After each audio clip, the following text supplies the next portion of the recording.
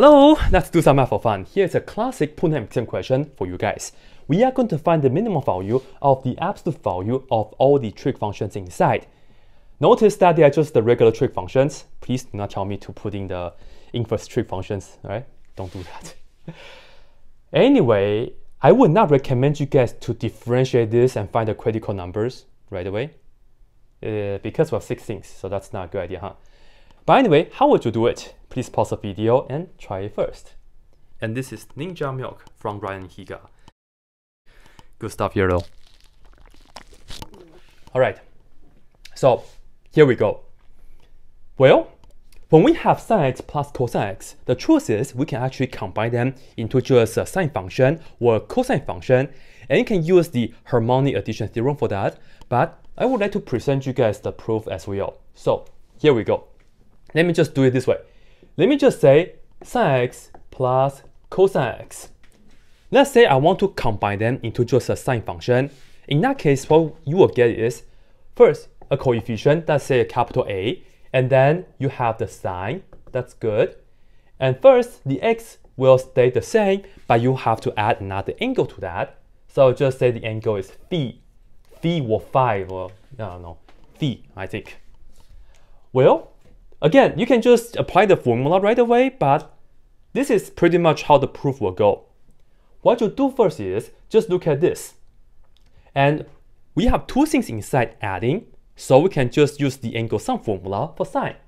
So that means we will just get A, so this is equal to A, times, again, by the formula, we get sine of the first, which is sine A, times cosine of the second, which is phi, and then we add, we have A times the second part, so we still have the A, and then sine phi, so sine of the second, times cosine of the first, like this. Alright, that's what we have. Now, keep this in mind. We are trying to find out A and phi. This part has the A and cosine phi. They are just the unknown numbers. Sin x is right here. Well, if you look back here, the coefficient of sin x is just 1. So what that means is that we must have 1 being equal to A times cosine phi. So again, you're just treating the sin x, and you match the coefficients. So from here, we can say A cosine phi is equal to 1, alright? And similarly, the coefficient in front of the cosine here is just 1, right? Cosine x is just 1. And then here we have A sine phi. So in other words, A sine phi has to be equal to 1, like that, which is great. And we can just solve for this system of equations. And perhaps we can just divide, because that way the A will cancel out. And then cosine over sine is cotangent phi, and 1 divided by 1, which is 1. And you just need to give an angle right here that will make this work. This is the same as saying 1 over tangent phi is equal to 1. Well, solve that, you get phi equals pi over 4. And again, you just need to provide one angle because that's all we need, seriously. And now we have to figure out what A is, and to do that, we can just put down the pi over 4 into one of the equations. Let's say the second one, because we're using sine all the way today.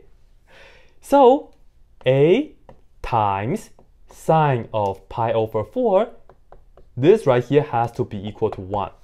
And sine of pi over 4 is 1 over square root of 2. And we are all adults now, we do not have to rationalize the denominator. But we do have to multiply the square root of 2 on both sides. In another word, A is equal to square root of 2. Now, we can feel much better about this expression. But I will still write this down for you guys right here. So suppose we just focus on the sine x plus cosine x right here. Based on what we did, we can write that as square root of 2. And that's actually the new amplitude, right? Because when you add the sine x and also the cosine x wave, it's actually slightly higher.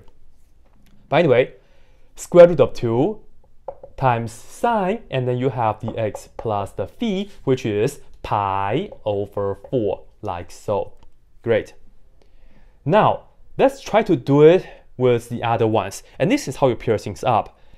Let's do it with tangent and cotangent, right? So let's see here we have the tangent x, and we are going to add, no, not tangent x plus tangent x plus cotangent x. What's tangent x? That's sine x over cosine x. What's cotangent? That's cosine x over sine x. So good stuff, because we can just combine the fractions, and hopefully this can help us out a little bit more. Well, multiply sine x here, multiply cosine x here, we will see that this is equal to, on the top, we get sine square x, and then plus cosine square x, which is very nice, divided by this and that, which is, let me put on the sine x first, cosine x. But as we all know, the top is just nicely equal to 1. The bottom, man, this is sine x times cosine x. It seems that we have to do more work on this, huh? Because this is sine x plus cosine x. Alright, let's see what we can do. Perhaps let's do this. Well, I'm not going to just write down this expression like 10 times later. So let's do this. Let me call this right here to be k. So I'll just say this expression to be k. So I'll just say, note, square root of 2 sine of x plus pi over 4. Let's call this to be k. Some number k, right? Well, here we can just say sine x plus cosine x. This right here will just be equal to k then, of course. And one of the best part about to get the sine x times cosine x is that we can just look at this and then square both sides. And when we do that, right here you'll see we get sine square x, and then we add the second term, square, right? But don't forget we still have to do the plus 2 times this and that, which is 2 sine x, cosine x, and this is nicely equal to k squared. Very good stuff. And this right here is just equal to 1. But I want to figure out what this is. So let's do this in our head. This is 1, put that to the other side, and then divide the 2 on both sides. So we see sine x times cosine x is nicely equal to k squared minus 1, and then divided by 2, like that. All right, so that's pretty good. So now, because this we know is equal to 1, and this right here is equal to k squared minus 1 over 2. So let me just write this down. K squared minus 1 over 2. So what can we do? Well, pretty much we just have to do the reciprocal.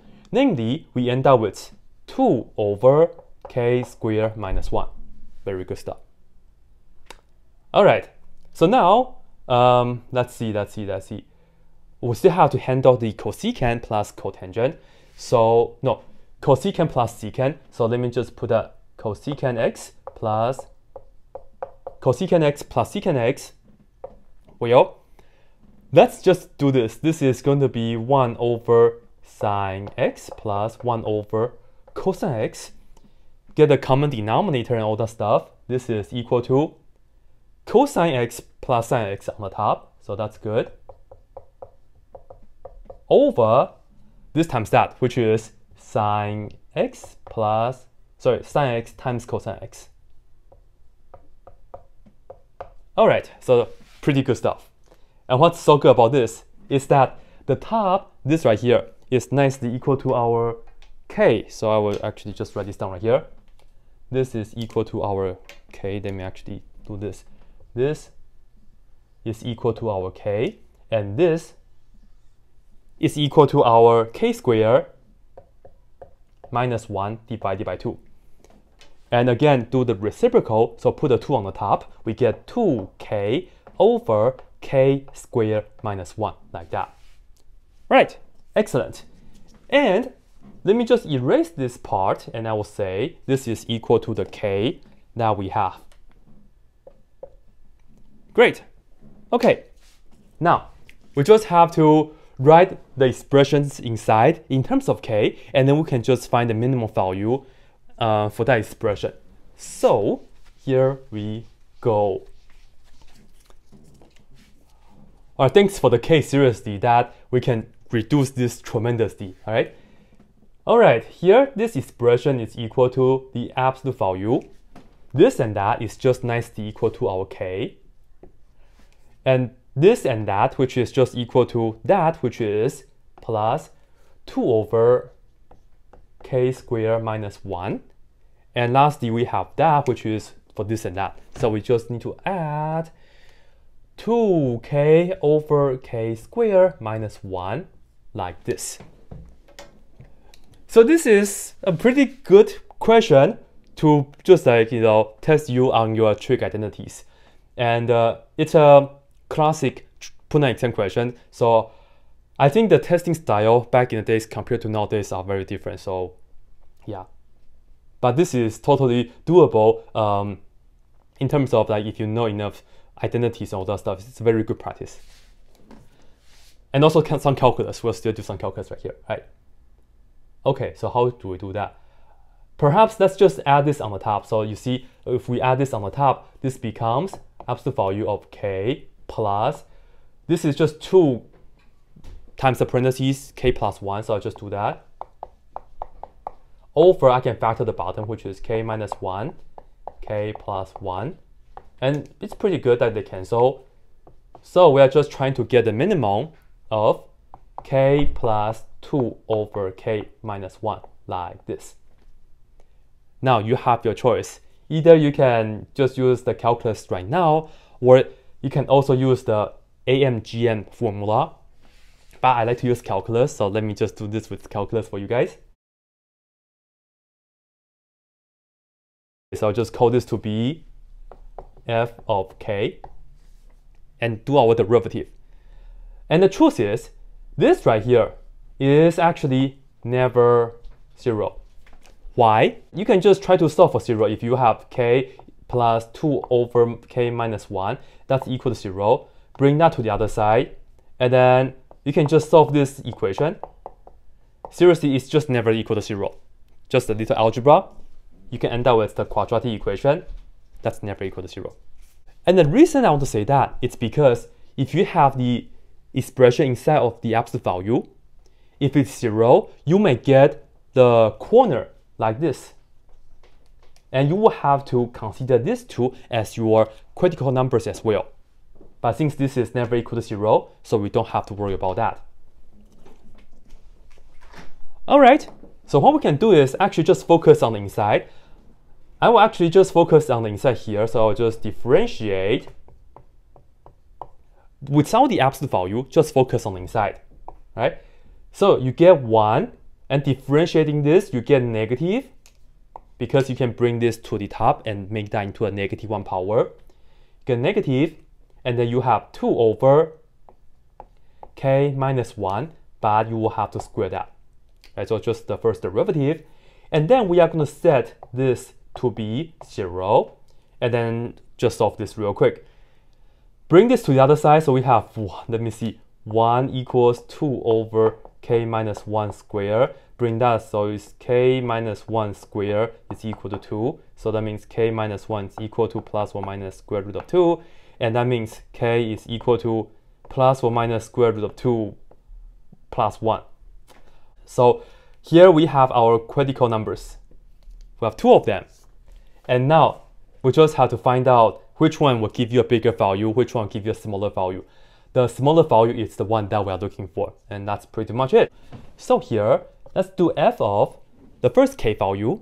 Let's do the positive square root of 2 plus 1. Plug in, we get the absolute value of square root of 2 plus 1, and then plus 2 over square root of 2 plus 1, and then minus 1, like so. Now, 1 minus 1, 0, right? And then 2 over square root of 2 is square root of 2. Plus another square root of 2, that's 2 square root of 2. And then you add 1 to it. That number is positive, so the absolute value doesn't matter. All in all, we get 2 square root of 2 plus 1, like that.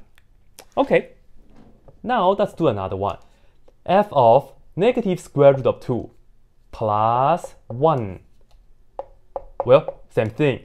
Negative square root of 2 plus 1 plus 2 over negative square root of 2. And then we have the plus 1 and then the minus 1, like all this. Alright, they cancel. This becomes negative 2 square root of 2, right? And then combined with that, we have negative 2 square root of 2. And then the plus 1 after that. Now, be really careful with this right here. This is definitely bigger than 1. So, we still have to do the absolute value. Yeah, you can just say this right here is the answer for that. But this right here is actually a negative value instead of the absolute value. So if you don't want to have the absolute value in your final answer, you can just say this being equal to 2 square root of 2 minus 1, like that. Why? Because you have to remember the absolute value of x. This right here is equal to either x or negative x. It's the same thing if x is greater than 0, well, equal to 0. This right here, you apply the negative if the input is less than 0. Because the inside is less than 0, so I pretty much take out the absolute value and multiply it by negative. This and that, which one is bigger? Of course, this right here is bigger. Sorry.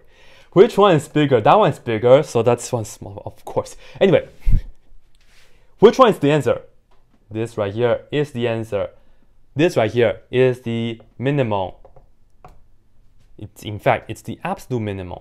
2 square root of 2 minus 1 right here. Yeah, hopefully you guys all like this, and thank you guys so much for coming. Cheers. And as always, that's it. Black pen, red pen, black pen, red pen. A calculus teacher uses black and red. He does math for fun. If EQs get done using complex numbers, doing marathons. And as always, that is it.